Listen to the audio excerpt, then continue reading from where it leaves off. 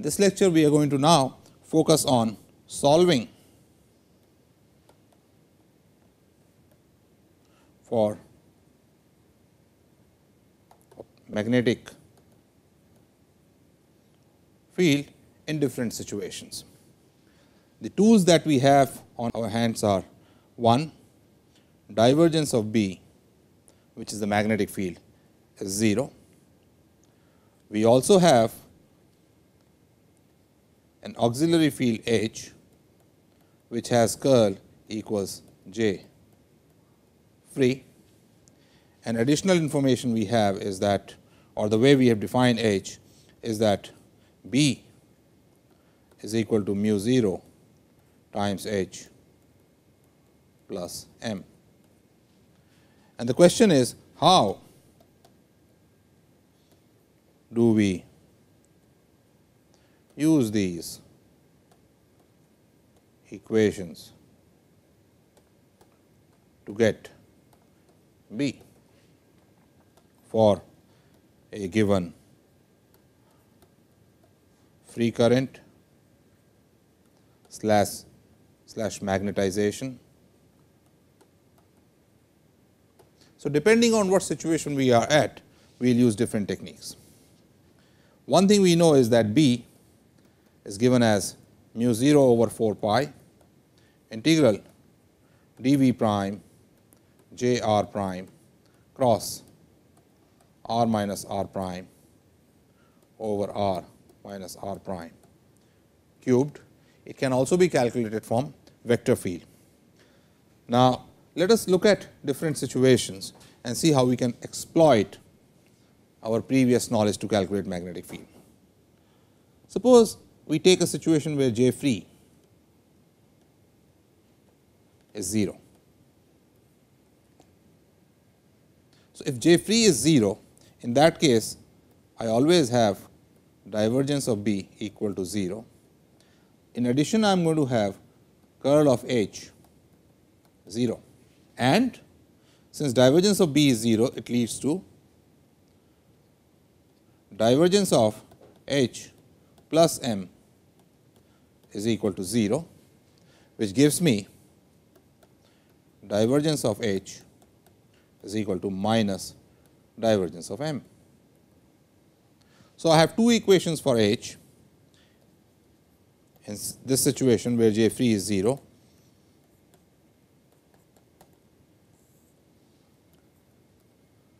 Curl of H is 0 and divergence of H is equal to minus divergence of M. This is very similar to a similar situation in electrostatics, where I had curl of E 0 and divergence of E is equal to rho over epsilon 0. So, in this case, when there is no free current, I can treat this quantity here as some sort of a magnetic charge, and this quantity of course is curl of H is 0. So, I can do a calculation treating this minus del dot M as magnetic charge, as if I am calculating the electric field due to this charge. Just to complete the analogy, in this case what I can do is write H as there is no epsilon 0, 1 over 4 pi integral of minus del prime dot M r prime, because that is the charge, divided by r minus r prime distance cubed r minus r prime vector dV prime, and this is H at r, just like we write the electric field. And therefore, in situations where there is some sort of a symmetry, or I can calculate M and del dot M easily, it is very easy to calculate H. Let us take a few examples. Example 1.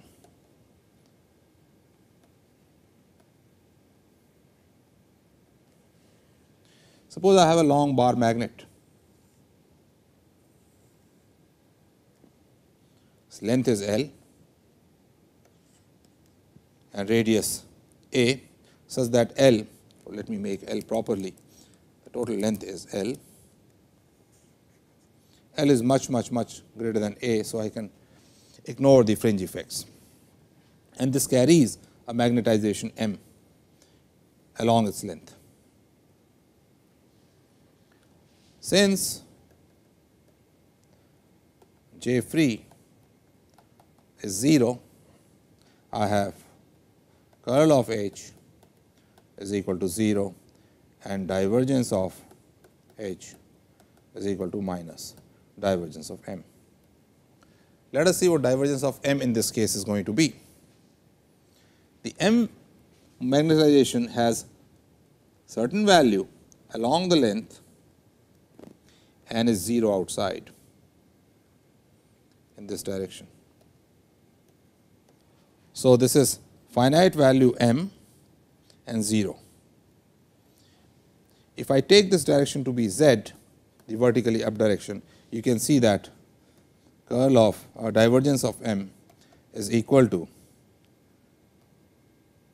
M delta Z at the upper point and similarly proportional to M delta Z at the lower point.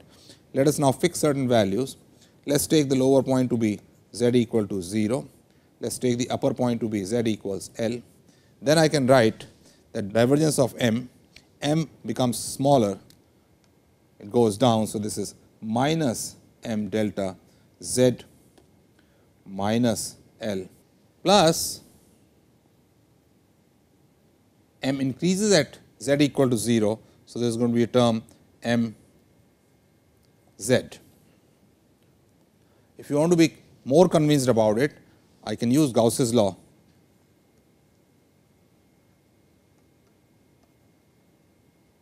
to show that this is so. For that, let me take this upper surface and make a small box here.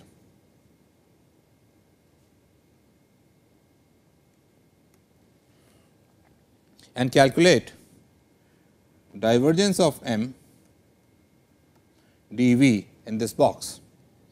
If the lower surface area is A and the length of the box is L, this is going to be divergence of M A L, where A and L are very small.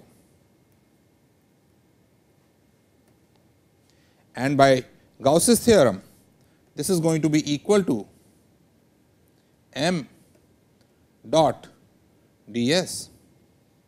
Now, on the upper surface, there is no M. So, from the upper surface it gives you 0. On the lower surface, ds is going out. So, this is going to give me minus M A. On the side surfaces, there is no contribution because M is parallel to the surface. And therefore, what I get is divergence of M is equal to minus M over L. This L you can take the limit going to 0, and in that case this goes to minus M delta Z minus L. You can see it other way, because minus divergence of M dz is equal to minus M, and no matter how small this dz is from say minus L to L, no matter how small this dz is, I still get minus M, and therefore, this divergence of M has to be proportional to delta Z minus L. You can do the same thing on the lower side. So, what is happening is this divergence of M is like a spike at the lower end at Z equals L. I am showing it here with this purple block, and minus like this on the upper side. Goes all the way to infinity, goes all the way to infinity. So, let us make it again on the next slide. I have this long, and now I am making a slightly different picture so that you see it clearly, long bar magnet on which the magnetization goes down is m throughout the magnet and goes down again 0 m, and its divergence has this delta function here and delta function here. And therefore, minus divergence of m is going to be equal to m delta z minus L minus m delta z. And what is this equal to? This is equal to divergence of H, which is then is equal to m delta z minus L minus m delta z, and I know curl of H is 0. This is like m is like then the surface charge, minus m is like the surface charge. So, what I have here is as if the upper surface of this magnetic bar magnet has positive magnetic charge, if you like, and negative on the lower side. This amount of this charge is going to be m pi a square minus m pi a square. And since the length of the rod is very, very large, so this is, if in reality it is more like a very thin rod, like small charges up and down. And this is what is being represented here by this. So, H inside is going to be nearly 0. So, this implies H is 0 inside, and therefore, B is going to be equal to mu 0 H plus m, which is nothing but mu 0 m.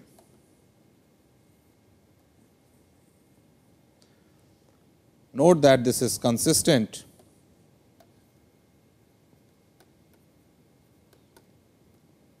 with our earlier calculation, where we had treated this bar magnet as carrying surface current K, which was minus n cross m, which was m in phi direction. So, it became like a solenoid, and that gave me a field which was mu 0 m. It is the same, except this time we have used a different technique. We have used that auxiliary field H. Let me do another example, well known example that we have been treating, and I said this becomes a nice example for magnetic field. In this example,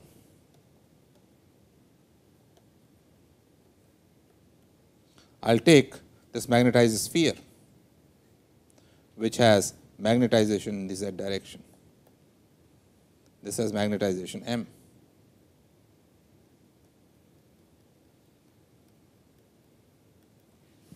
Again, since there is no free current, I have divergence of B 0, which gives me divergence of H is equal to minus divergence of m, and curl of H is 0.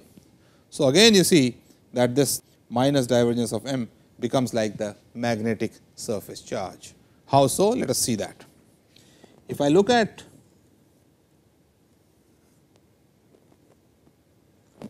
the surface and I want to calculate divergence of m at an angle theta, then again by making a box here,